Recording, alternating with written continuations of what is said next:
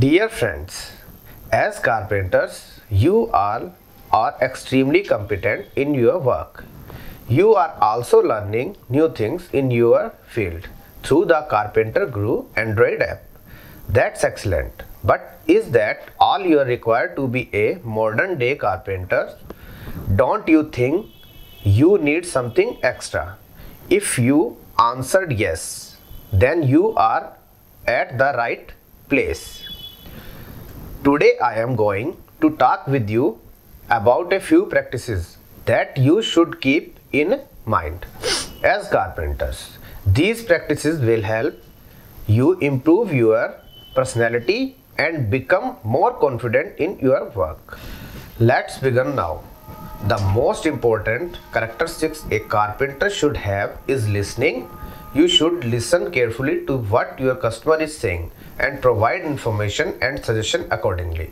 The customer is not always well informed about the kind of material to use for certain furniture items or the durability or style quotient of different material. You should understand their requirement first, then suggest them the appropriate material, giving your reasons for your suggestion. The next important thing is to give the customer an estimate about the cost involved and the time it will take to make the item.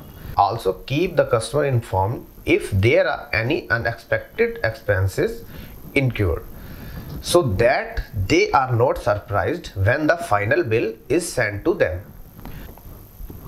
One last tip I have for you all is always be professional.